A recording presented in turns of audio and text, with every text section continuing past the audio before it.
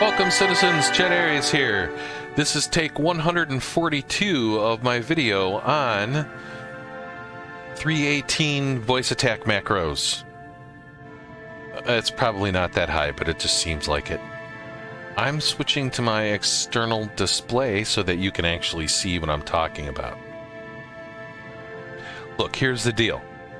Tomorrow, March 9th, CIG is probably going to release 3.18 to the live servers.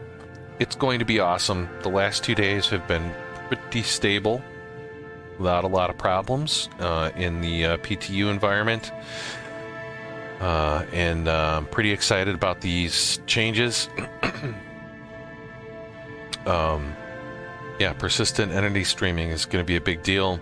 Salvaging is a big deal. Pirating and anti-pirating, it's going to be a big deal. Very exciting. So what I am going to show you today is how to set up my new macros. There's two big things that changed in 3.18 as far as my macros go. And one is inventory. Very simple. They have a move all button now. All of our inventory problems are pretty much gone. But I did still keep an inventory move macro. You just hover the mouse over your inventory and say, inventory, move inventory and a number. It doesn't matter left or right anymore, because all it's going to do is just shift click wherever the mouse is, and it's going to move stuff over. You could just do that yourself pretty easily too, but there's something there still there for you. The other really big thing that changed for my macros, it's not a big deal in 3.18 really, but they changed the location of everything on the nav map. Right, so all of this stuff was a real pain in the ass. All of this changed a little bit, X and Y values. So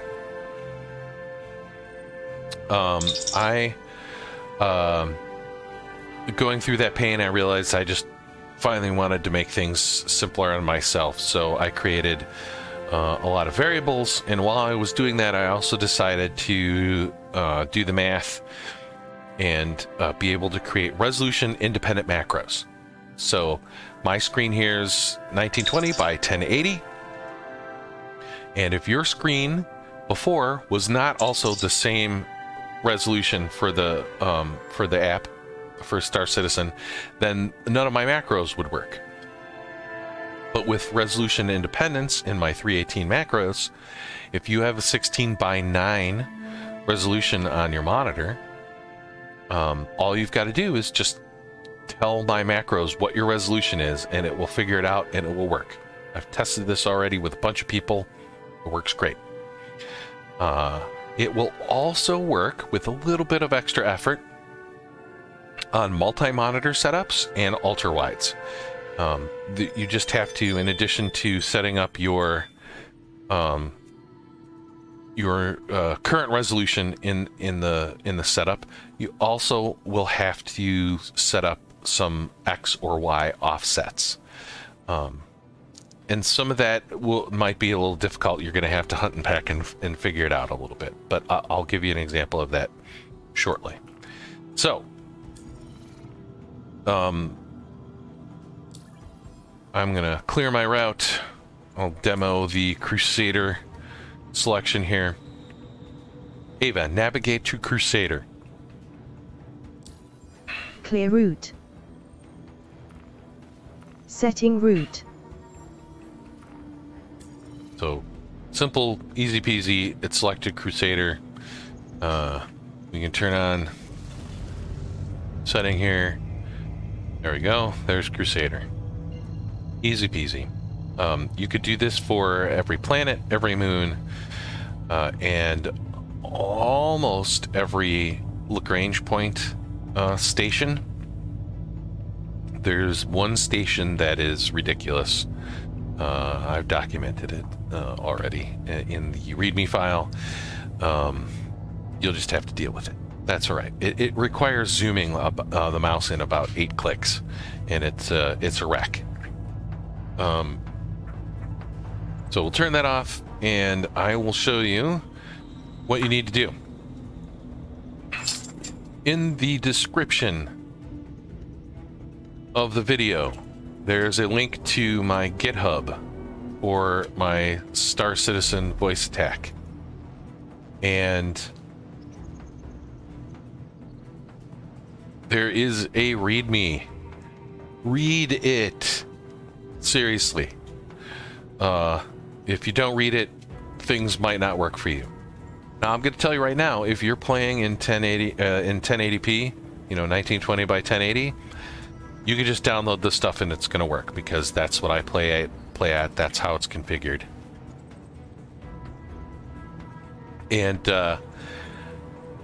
it'll just work. If you're using any other 16 by 9 resolution, you know, 1440p or 4K, then you just need to change a couple settings and it'll work. So first things first, these are the two files at the top: assembleastraprofile.vap. VAP stands for VoiceAttack profile, and this assemble init VoiceAttack profile. Those are the two that you need to download. Then we're going to create new profiles and we're going to import those into it. So you can see here is my VoiceAttack. I have my Assemble Astra profile. You know, to create a new profile, you just go here and do that. To import that download into there, you open the profile you want to import it to, and you say import commands. Go to the file and import all of them. I will say, if you already have macros and you're importing them into those macros, I would back up everything. I would just export everything. I'm just saying. I'm an IT guy. Back up your stuff before you mess with it. Do the same thing with assemble init. You don't have to name them this. It'll still work without it. But that's what I have mine named. So open that up. You import the command, assemble init, and you're good to go. What's the next step? You're going to include commands from other profiles for your main profile. So this is the HCS Star Citizen profile. It's named Event Horizon for whatever. They gave them all special names. You're going to open that. If you don't use it, it's whatever profile you use all the time. That's the one you're going to do this with. Edit the profile. Go to Options. Include commands from other profiles. Click the three dots. You're going to add the profiles that you just imported, the Assemble Astra and the Assemble Init, into this list. But wait, there's more. You're also going to go to your Assemble Astra profile. This is where all the main macros for everything are. You're going to open that, and you're going to do the same thing, but this time you're going to import your HCS Event Horizon macros and the Assemble Init. This is so that if you need to edit anything, or you want to configure your own stuff in here, or whatever, you can load this macro and everything will still work pretty much the same way with this one as it will if the HCS macro was also loaded. So handy to do that. The next thing that you're going to do is you're going to set up your AI name. If you listen to any of my videos, you'll know that I call my AI Ava.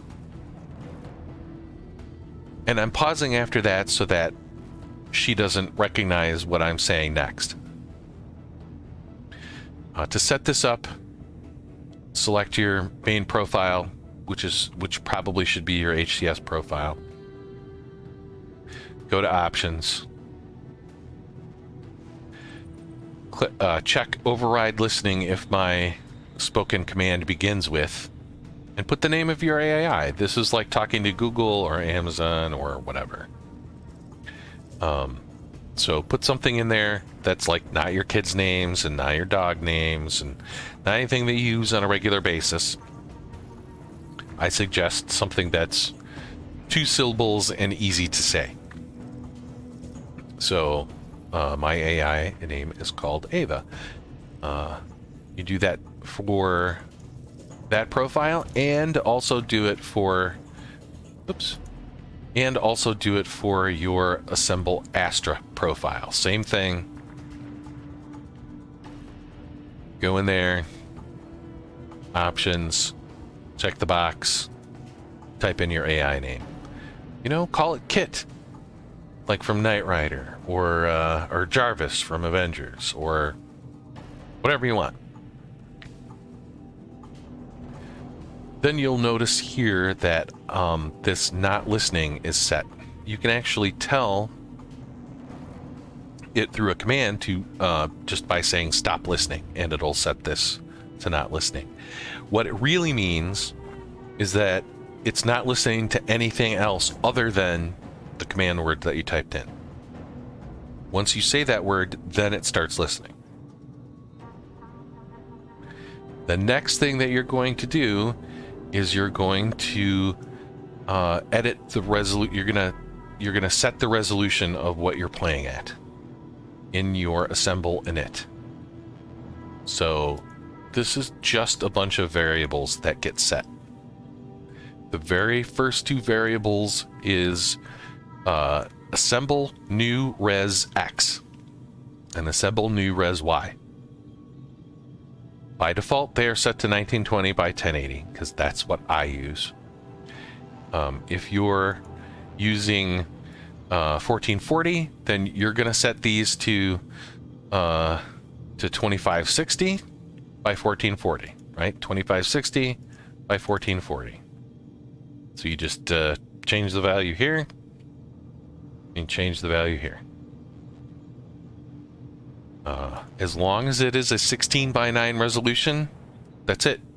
You're done. You save it, and it's going to work. If you are using for instance, 3 monitors, and each monitor is 1920 by 1080, then you're going to also have to set an offset X value, more than likely. Maybe an offset Y, but it just depends. Since I don't have that set up, I don't know exactly how how Star Citizen is going to change the way it shows the mobile glass, but it's going to show it centered in your main monitor. And generally that means that every X value that I've targeted needs to have skip over the whole left monitor and go to your middle monitor. So however many pixels your left monitor is, that's how far it needs to go over. So if it's 1920 by 1080, then you need to set this offset X value to 1920 to get it to the middle monitor and use the mobile glass on there. You may also have to set a Y value. I am not 100% sure. Again, I don't have 3 monitors. But I'll give you another example here in a second.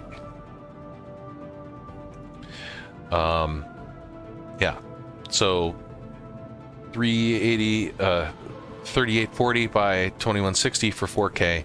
Any of the 16 by 9 resolutions. Just set it there.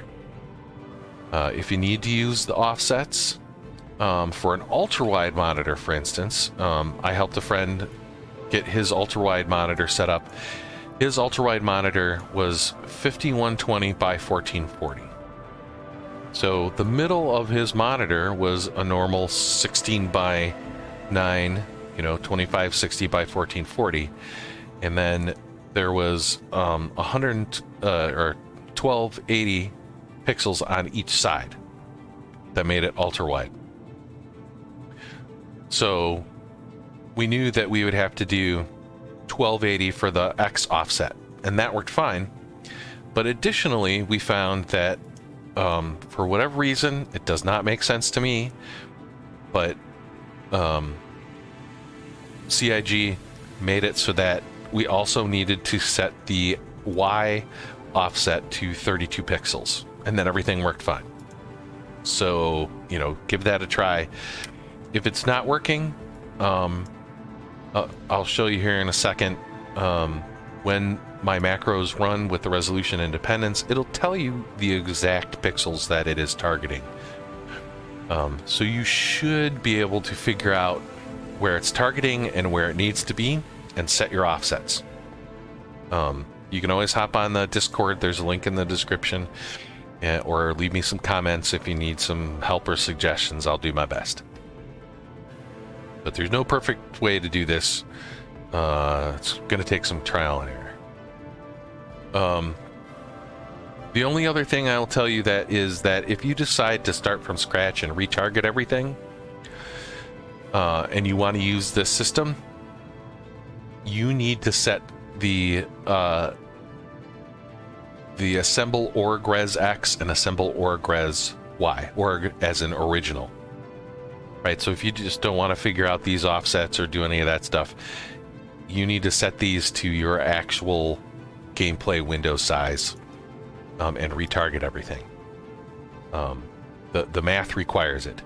I've got the math right here in the README, so you can use that to help you figure stuff out too. The rest of these things are just how anything that I need to reuse, I added in here for variables. So mobile glass, locations,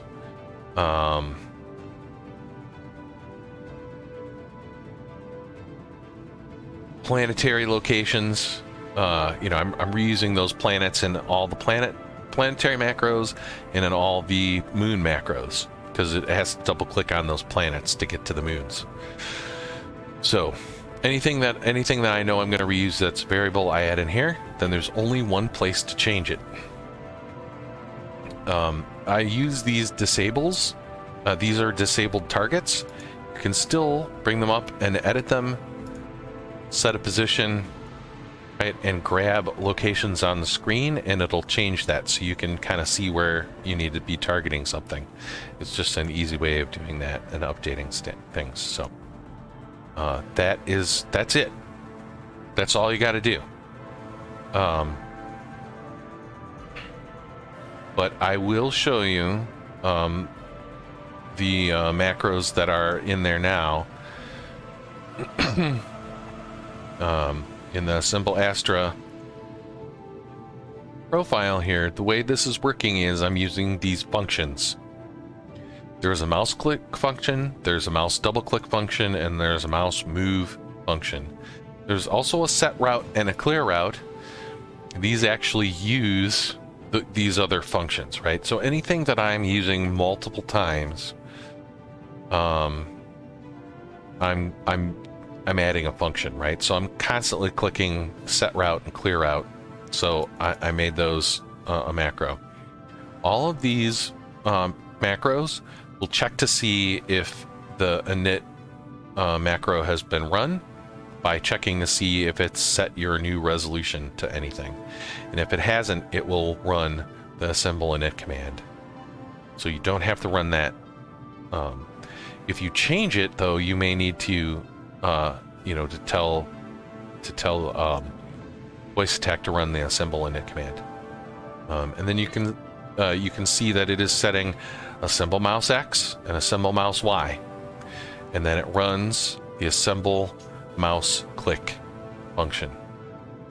That's all these do, is say here's your target, and then it runs the function. And these functions, again, just check to make sure that assemble init has been run and that your new resolution is set to something.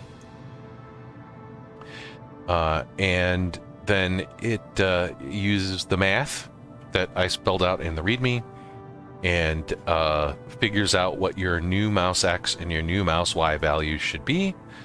It will write that to the screen, the VoiceAttack screen, so you can see the target that it's using, the new target, and then it will you know, do the mouse click basically, and that's it. It's very straightforward and simple. The only difference between click and double click is literally this one line, which says double click left mouse instead of click left mouse. Same with mouse move. The only difference is it's just moving the mouse and not clicking on anything. So that is how all of this works, folks. I know it was a long video, but you know, use that README. Oh, 30K, too long. I was inactive for too long. Perfect timing, I guess, right? So if you got any questions, leave them in the comments or hop on the Discord, and I will help you if I can. Everyone have a great one. Use the macros. Enjoy. And good luck to all of you with the server resets. Bye.